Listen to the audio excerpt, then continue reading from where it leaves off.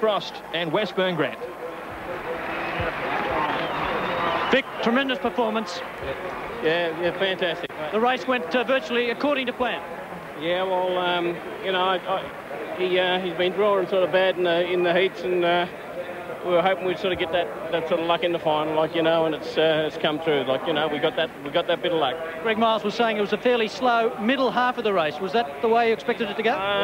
Yeah, well, I suppose you know, when those horses moved up, like, they'd sort of done a little bit of work, and I knew the other horse sort of couldn't make me sort of work any harder, so I took a bit of a breather in the centre, yeah. And that early move that Brian Gatt was talking about with Franco Tiger never happened.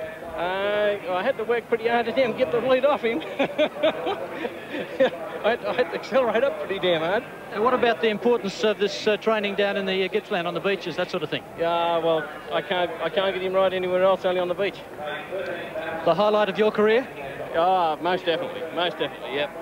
Well, Vic, it's a marvellous performance. Congratulations, and very well done. The Inter-Dominion 1992. Thanks very much. Thank you. It was bloody great to be here, mate, I'm telling you. I've been a damn lot of years trying to get an Inter-Dominion, but I got one.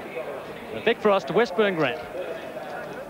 Yes, one of the characters, one of the greats of harness racing, and I'm sure there'll be a big party coming up tonight, a well-deserved win, as he accepts the congratulations of the gathering throng. The official margins a metre by 3, a short half head to the fourth horse. The mile rate 1:59.4, so the overall time is only 2/10 of outside the track record here.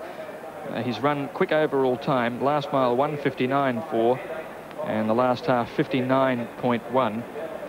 But a race that was completely dominated by Westburn Grant and Vic Frost.